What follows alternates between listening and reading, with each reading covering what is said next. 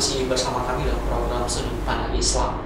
Bagaimana cara memperbaiki hati kita dengan berbagai noda-noda dan pribadi kita. Yang pertama, jadikan Allah dulu, Allah sekarang dan Allah yang akan datang. Maksudnya apa? Nilai tauhid harus terbaiki. Yang kedua, berkumpul bersama orang soleh. Dan yang ketiga, membiasakan lisan hati kita terpaut dengan Quran. Nah, lalu pertanyaannya bagaimana agar karakter ini bisa istiqomah terus setiap hari ketika kita dipanggil sama Tuhan, karakter ini masih bersama jiwa kita. Nah, kita akan bahas bersama narasumber kita, Ustadz Dr. Haji Fauzi Saleh, LCMA. Baik, tadi kita sudah bahas tentang seperti apa menjaga, bagaimana menjaga agar karakter hati bisa terjaga. Yang ketiga, bagaimana menjaga istiqomah itu bisa terjadi. Ya, istiqomah itu sebenarnya dari kata-kata qama yaqumu, berdiri, ya. Istiqomah mereka diajak untuk mampu mendirikan kegiatannya, amalnya. Makanya salat itu aqimus salat, dirikanlah salat, dia terus berlanjut. Jadi bagaimana supaya istiqamah itu dapat berlanjut terhadap amal kita, sifat kita itu? Yang pertama, mulailah dari yang kecil. Ya, mulailah dari yang kecil. Membaca Al-Quran, mulailah dengan juz-juz yang kecil, juz 30, suara pendek, tidak ulang, kita baca. Bacalah dengan merdu, dengan enak. Menurut pandangan kita sudah bagus. Bawalah dia dalam salat, bawalah dia berjalan-jalan bersama kita. Jadi dia kecil. Karena Nabi mengatakan khairul a'mali dawamuha wa in qalla. Sebaik-baik amal itu adalah amal yang terus berlanjut walaupun jumlahnya sedikit. Jadi satu ayat, dua ayat lebih bagus ketimbang 100 ayat tapi satu hari. Tapi 2 ayat dicicil akan lebih bagus dampaknya kepada kita. Jadi oleh karena itu mulailah dengan sesuatu yang sedekah, begitu juga. Ya, ibadah tahajud begitu juga. Zikir begitu juga. Jadi oleh karena itu kita berusaha untuk menyicil amal kita itu. Sehingga tubuh kita ini terbiasa dengan yang baik. Akhirnya tubuh itu meminta kita untuk melaksanakan.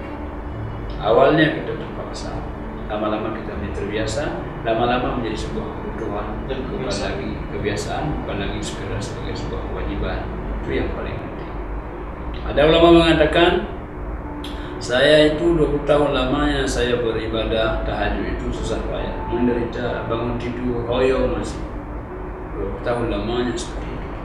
Baru 20 tahun kemudian setelah itu baru saya rasakan indah, nikmat, bahagia, tentram, sentosa dan kenikmatan ada dalam salat tahajud. Berarti perlu dipaksakan juga ya Ustaz? Ya, memang amal itu awalnya dipaksakan. Makanya kunci sukses itu dari ada segitiganya ya. Yang pertama pemaksaan, force. Yang kedua al-bi'ah, environment. Yang ketiga ada awareness, kesadaran. Jadi 3 hal itu yang melekat pada kita sehingga kita dapat melampaui. Jadi penting ya, penting apa? Kita mencoba yang sedikit, terus berlatih at-tadrib ya. Maka di sana ada ta'lim, ada pengajaran, ada ta'dib, ada bimbingan, pembiasaan, ada tadrib, ada pelatihan. Ya, kita tahu sudah membaca Al-Quran, oke? Kita belajar Al-Quran, kita biasakan Al-Quran, ta'dib. Lalu ada tadrib, kita latih membaca Al-Quran dengan segala susah payah yang kita miliki. InsyaAllah Al-Quran ini bahagian yang menenangkan hati kita. Makanya Nabi kadang-kadang mengajak atau menyuruh sahabat membaca Al-Quran. Beliau mendengarkan itu. Enak juga. Kita baca enak, mendengar orang baca juga enak. Menjelaskan Al-Quran juga enak. Nah, kayak kita ini kan kita menjelaskan Al-Quran ini enak juga. Terus feedback dari baca Quran juga berada pada diri kita juga. Betul. Jadi Al-Quran itu memang dia disebut dengan jamuan ya. Khanuri ya. Nah, kalau khanuri itu makan pakai apa saja enak ya. Al-Quranu ma'dubatullah fil ardh. Quran ini jamuan Allah di atas bumi. Jadi kalau jamuan Allah pakai apa saja enak saja kalau ya. Orang biologi baca enak juga dan perspektif biologi. Orang kimia, perspektif kimia. Orang fisika, jadi orang datang dari berbagai background apapun ketika berhadapan dengan Al-Quran Karim. Jadi oleh karena itu awali dengan yang satu langkah untuk menuju 1000 langkah ke depan. Yang kedua adalah supaya istiqamah apa lagi? Berbuat karena Allah, ikhlas tadi. Karena kalau kita berbuat karena sesuatu yang lain, kita akan mengharapkan materi, kita mengharapkan apresiasi, kita ada obsesi. Oh, kalau itu semua, ketika 3 hal itu nggak ada, maka hilanglah semangat. Dan biasanya kecewa ya Ustaz? Kecewa kita. Kalau kita baca Quran, nah itu. Tapi kalau kita berbuat karena Allah Subhanahu Wa Taala, ya memang kita butuh kepada Al-Quran kok. Kita butuh kepada zikir kok. Tubuh kita perlu makanan, ya, makanan jasad. Jiwa kita perlu makanan. Jadi, apakah kita kalau makan makanan di pagi hari itu perlu ada orang puji? Nah, kebutuhan.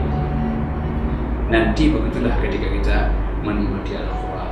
Oh, saya belum makan sesuatu apa? Makanan jiwa belum. Ada kelezatan tersendiri. Ada kelezatan, ada panggilan. Ya. Jadi orang kalau makan nasi kan nggak perlu dipuji ya. Buat apa itu makan nasi ya? Enggak. Dia akan terpanggil menikmati masakan, makanan, sarapan karena lapar. Lapar apa jasadnya? Tapi kalau lapar jiwanya terpanggil nggak? Kalau sudah terpanggil, jadi ikhlas. Makanya orang lapang dada ini berangkat keikhlasan. Ikhlas apanya? Salah saya khusus lepas. Apa lepas? Tidak ada keterikatan. Tidak terikat dengan makhluk, tidak terikat dengan waktu, tidak terikat dengan tempat. Semuanya kita persembahkan karena Allah Subhanahu Wa Taala. Cara membangun karakter ikhlas berat tidak Ustaz? Sebenarnya ikhlas itu mudah, tetapi setan yang berat menggoda. Orang sudah berangkat karena Allah, lalu nanti datang pujian, datang dunia. Jadi itu yang membuat kita kadang-kadang melirik ke lain hati. Tapi harus betul menjaga diri. Harus kita jaga. Kalau saya sudah membelok, kita balik lagi. Ya. Belok balik lagi. Oh, ini ada orang puji, biar orang puji, nggak ada urusan. Berarti itu penting juga untuk bergaul sama orang soleh tadi, itu saling mengingatkan tadi. Ya. Makanya ada kalimat kan watawasaw bil haqqi watawasaw bis sabr. Watawasaw apa?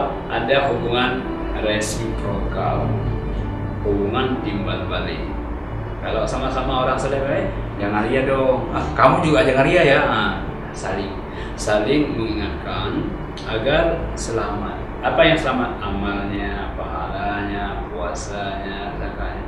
Kalau enggak apa kita berbuat capek-capek tapi hasilnya nol. Ya. Karena ria dapat menggugurkan amal. Yang sayangnya nol di dunia, nol di akhirat juga nanti. Di akhirat juga. Sudah dunia nggak dapat, akhirat juga nggak dapat. Jadi banyak yang amal dunia tapi bernilai akhirat. Dan banyak juga amal akhirat bernilai dunia. Jadi orang penampilannya akhirat tapi nilainya dunia. Ada juga orang penampilan dunia tapi nilainya akhirat. Apa yang membedakan? Keikhlasan, niat tadi. Bisa diukur tidak Ustaz untuk membedakan karakter si A, ikhlasnya seperti apa? Dia dengan Allah yang mengukur. Kalau orang ini tidak bisa. Pribadi kita yang misalnya begini. Orang salah apa karya atau ikhlas. Kata ulama, ukurlah dirimu. Ketika kau depan orang 5 menit, di belakang orang 5 menit, berarti kau ikhlas. Kalau kau di depan orang 5 menit, di belakang orang 10 menit, itu lebih ikhlas lagi. Ya. Tapi kalau di belakang orang 5 menit, di depan orang 10 menit, boleh jadi terjebak pada keriaan. Jadi oleh karena itu penting sekali. Makanya amal perbuatan ini yang sunnah-sunnah itu dianjurkan untuk kita rahasiakan agar ikhlas itu tetap bersemi, bersemayam dalam dada kita.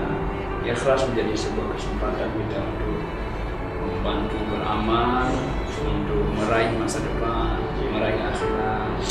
Karena akhirat tidak nampak, ikhlas juga tidak nampak.